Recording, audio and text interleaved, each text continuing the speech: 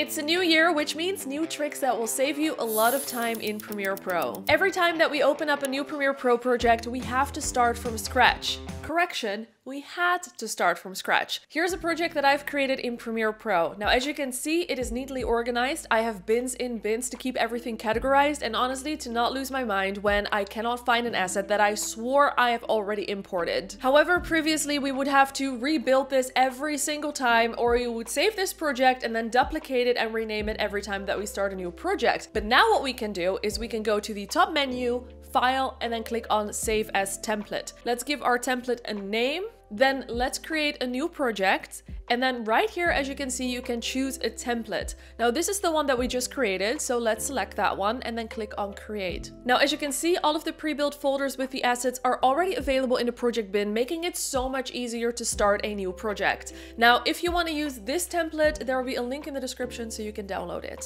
The next new trick is one that I'm really excited about because it is about audio fades. Yes, I know that sounds really boring, but I need you to stick with me, okay? Because you're gonna love this too. Here we have two separate music tracks by Track Club that we want to fade. Now, before we would have to create keyframes on this song by using the pen tool and then drag the line down in order to create this fade out. But now what we can do is we can create this little square and drag it in or out depending on how long we want this fade out to last. But that is not all, because we can also drag that little square up or down and change the curve and therefore basically change the way how we want it to fade out. At the moment of the recording of this video, this feature is still in beta. You can download the beta if you want, but depending on when you're watching this video, it might already be in the public release, so I'll make sure that I'll give you an update in the pinned comment below. Now let's take a look at fading these two music tracks into each other. I don't know if that's the way to say it, but we'll just go with it. Now, as you can see, both of the tracks have a square. So if we drag one of those squares over to the next song, you can see that we've now already created our transition. And again, by dragging it up or down, you can change the curve or how you want to fade into the next song. And I'm gonna be honest, before we had these three default audio transitions. We had a constant gain, a constant power, and an exponential fade. And a lot of people got really confused what all of this actually meant. And those days are now over, because if we drag the constant gain to the cut, we can see that it is a straight line out and in, and a constant power transition has a bit more of a curve.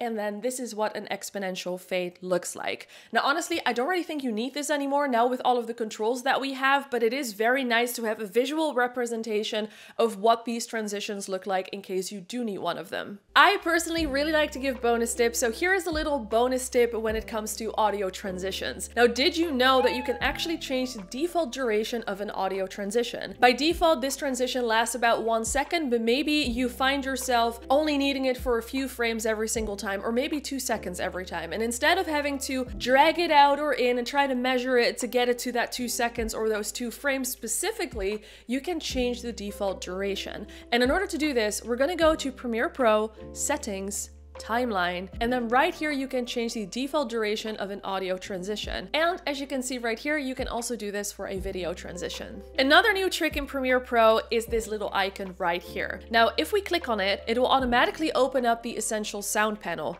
And before, we would have to go to Window and then click on Essential Sound. And in this panel, we can assign tags or labels to different audio files that we have on our timeline. Now, these songs from Track Club that I have on the timeline have not been tagged yet, and we can now let Adobe do this automatically. So instead of having to select all of the music tracks separately and then all of the dialogue tracks and then all of the sound effect tracks and all of the ambience tracks and tag them, we can now select all of them together and it will automatically be tagged accordingly. And as we can see, the icon that we just clicked on now has changed to a music icon, indicating that this is a music track. In the Essential Sound panel, we have, and the name kind of says it already, the essentials to edit our audio. Every single group comes with different settings and different controls, so what we're looking at right now is the music controls. And we can set the loudness to the standard average loudness for music, we can use the remix tool to make our song longer or shorter to make it fit our video, and we can use the audio ducking tool to automatically lower the music when we're speaking and increase the music when we're not. Right next to the music icon on the track, there's also an effect icon. Right now, no effects have been applied. We which is why it looks grayed out. Now, to add an effect, what we can do is we can right click on that button and then click on Add Effects. Automatically, the Effects tab is opened up and we can start searching for an effect. Let's say that your song has vocals in it, which is something that I really do not recommend if you're editing a talking head video, which is basically a video like this. The audio ducking feature is not going to be ducking the vocals for you, so it is going to be really distracting. Now, a little workaround, which isn't perfect, is by using the low pass effect. This will result in your song sounding a bit more mumbly and therefore the vocals are a little bit less distracting. Again, this will not be perfect, but sometimes you can get away with it. If you're editing talking head videos, I would personally really recommend you to use songs with only instrumentals and not vocals in it, but sometimes you do find that song in a music library where it has vocals, but it's just that perfect vibe, right? Like you really want to use that song, but it has vocals, and that is exactly why I like to use Track Club. Track Club is a music library with tons of music that allows you to customize every single song to this stem, not the stem group, but the individual stem. There are some other music libraries that allow you to download the different stems, such as the vocal group and the drum group and the melody group, but what makes Track Club different is that you get every single stem within that group. So let's say, since we're talking about vocals, that you don't like the lead vocal because it's a bit too distracting, but you still like the oohs and ahs in there. Instead of having to mute the whole vocal group, so lead vocals, backing vocals, and the oohs and ahs, with Track Club, you can decide to only mute the lead vocals. One of my all-time favorite features in Premiere Pro is the remix tool, and I already mentioned it briefly. It allows you to change the duration of a song, make it shorter or longer, but one thing that it doesn't allow you to do is change the BPM or the beats per minute of a song to make it fit the energy of your video better. It only allows you to change the duration. Now, if you use a library like Track Club, you cannot just customize the songs like every single individual stem, but you can also change the BPM. And then in Premiere Pro, just put it on the timeline and then use the remix tool to change the duration to make it longer or shorter. If you got curious about the magic called Track Club, there will be a special link in the description that gives you a free trial so you can go ahead and check it out. If we rewind a little bit, we just added the low pass effect to this song, right? Now, as you can see, the FX button has therefore become white, indicating that an effect has been added.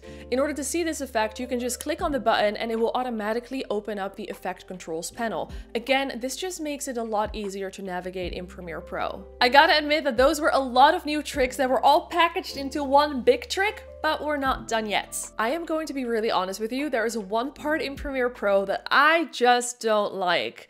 The Essential Graphics panel. Now, the panel by itself is fine, but as soon as you're trying to find a MOGRT, good luck. I have so many templates in my library, and honestly, I couldn't even tell you what I have in my library. It's just one big mess with a lot of templates that I just don't even know how to find. And at the beginning of the video, we talked about staying organized, creating different bins, creating a project template to make things easier, and we can now do the same with MOGRTs. By the way, if I just lost you because I said MOGRT and you have never heard of that word before, don't worry, because the first time someone said MOGRT to me, I was like, what now? A MOGRT is simply an abbreviation for motion graphic template, which in other words is just an animation. In the Essential Graphics panel, we can now click on the plus button to create a new folder. Now, if you're really organized, you might already have a lower third folder, for example, ready to go on your computer. And if not, you can just create a new folder on your computer, call it lower third, hit OK, and then start dragging all of your lower third animations to that folder. This might take a little bit of time, but now if you tick the box in front of lower third, you'll just see the lower thirds that you have added to that folder. Now, you could do this with lower thirds, but maybe if you have different clients, you can create folders for all of the different clients, so you have all of the brand assets within one folder. Super easy to find. You do not have to search and try to figure out what the name was of that motion graphic template. So easy. Thank you, Adobe. We cannot end this video without talking about one more new development or new trick in Premiere Pro that just makes life so much easier, and that is AI. Adobe has introduced a lot of AI-powered tools such as the auto tag that we talked about earlier in this video. We can also, for example, automatically color correct all of the clips on our timeline by using the auto color feature, which we will discuss in this video right here. And of course, don't forget to check out Track Club. In the description, there will be a free trial. And while you're down there, go and hit subscribe if you like these videos.